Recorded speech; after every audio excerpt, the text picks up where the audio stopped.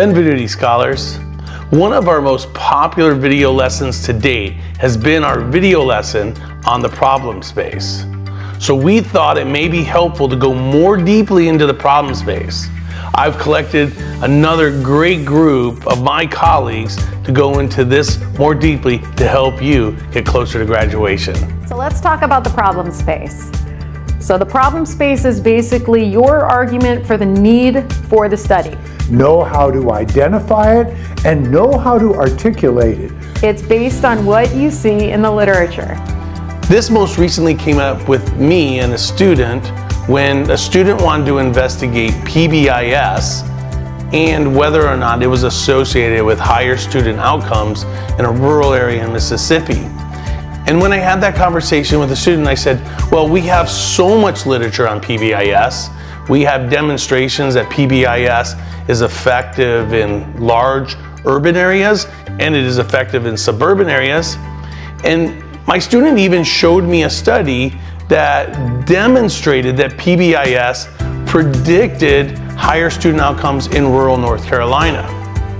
So my question for her was, then why do we need to know if it would be effective in rural Mississippi? What made rural Mississippi different than rural North Carolina? And this goes to the heart of the argument.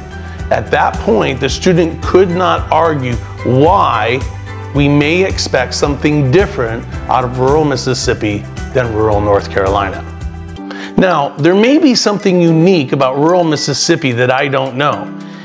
And if my student can pull that from the literature and demonstrate that there's a compelling reason why rural Mississippi may be different than other rural areas in the US in regarding to PBIS studies, then she may be able to form that argument.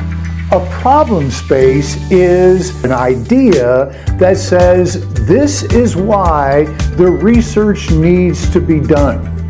Something is not known, but it needs to be known. It is not just a need of society, it is a need that is in the research.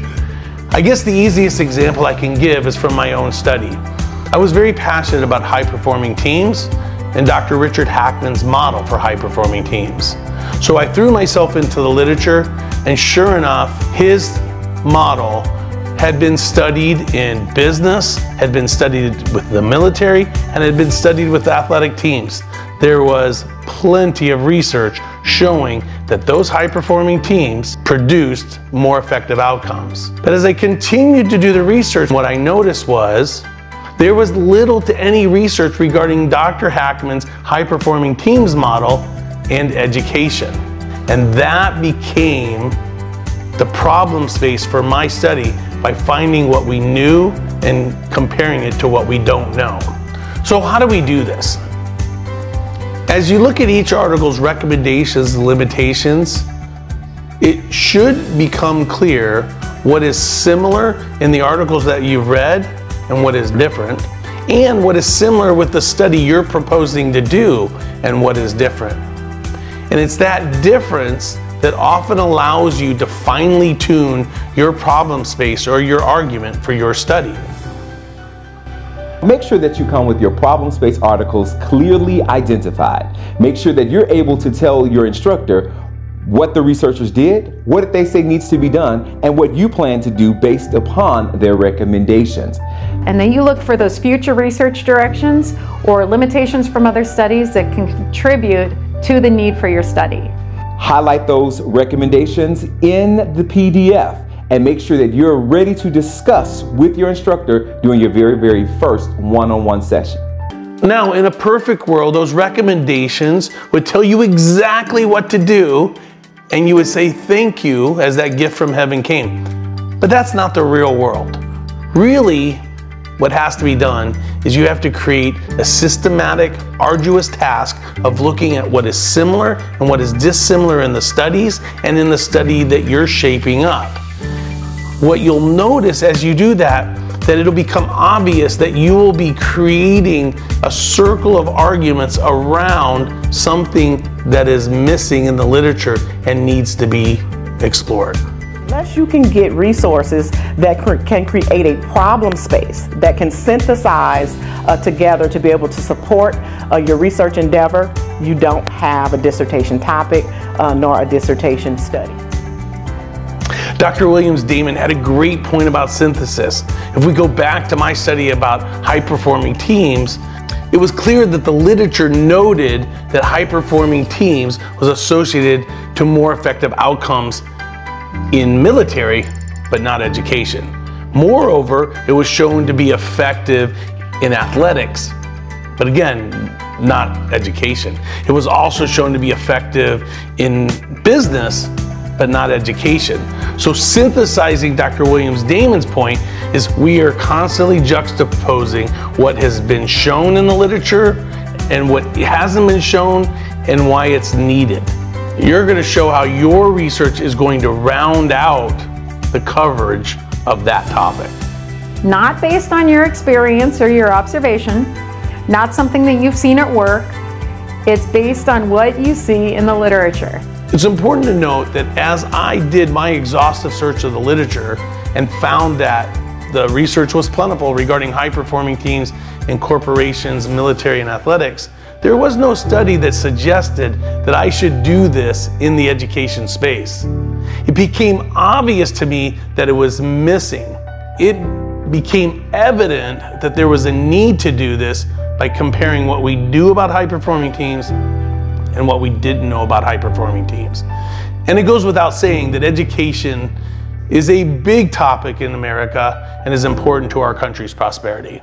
Make sure that those problem space articles are from current literature. Make sure that they are empirical articles, that data was actually collected. You cannot get your problem space from a lit review, a meta-analysis, or a survey review, or any of those things. Empirical data, empirical research, empirical research. This is really important that it comes from the last 5 years of your dissertation publication date. Why?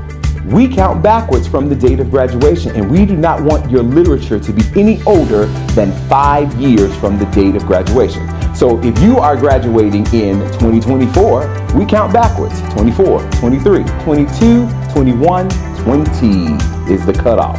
Consider electronics and technology, geopolitical issues, health issues. How many things have changed dramatically in just the last 5 years? So if your literature is older than 5 years, it's hard to defend that your topic actually needs to be researched because things change so quickly today. So when your literature is 5 years or older, it creates questions and doubt as whether the problem that you're arguing really exists. Moreover, it puts into question your expertise, because one of the things the research does in your literature review is it shows that you're one of the foremost experts in this space. But if there's an absence of recent literature, it calls into question how up to date are you in the literature. For example, if you were studying 5 years ago the concept of remote working, I think it stands to reason that studying it today is going to show some different things than the literature. If you were studying distance learning in elementary ed and distance learning now in elementary ed, the literature and the environment may also be different. While you're creating the problem space with a mind to the review of literature, it's important to keep an eye on the percentages of your resources that are within 5 years of your graduation date. A good target is 75% or more of your references in your review of literature and your problem space should be within those 5 years. Some people will put this in a spreadsheet, put the dates, and let it calculate it automatically. I like that tactic, and it can make it easier for you in the long run. You don't want to get to the end and then have somebody tell you, you got to redo this, you got to freshen up that problem space. And as Dr. Harshman noted, it is much easier to keep track of those percentages now than have to address it at the end. It could prevent some heartache by doing the work today. Finally, Dr. Ward brings it home with a really powerful point. Wrap it all up by just adding in a couple of additional sentences that help the reader to understand how things might look if your study were successful. If your study is successful, what does it look like and what does it do for practitioners or people in research? When I look back again at my own study regarding high-performing teams, because we knew it in so many other industries but not education, it was evident to me that that problem space, if addressed, could actually offer prescriptions to leaders and policymakers. It could actually be of value to those who are in the field and to future researchers in regard to high-performing teams in education. So you want to add that point to the end of your problem space because it cinches it all together. Let me help you get to graduation. Also, don't forget to check out our Is it in the resources below? Yep. Is it in the resources below? Just put it on there. Is it in the resources? Yes. Is it in the resources below? Just put it on there. Is it in the resources? Yes. Okay. I want to thank the students that have reached out and told us that these video lessons have helped them. It means so much to us. Can I put on my pajamas again?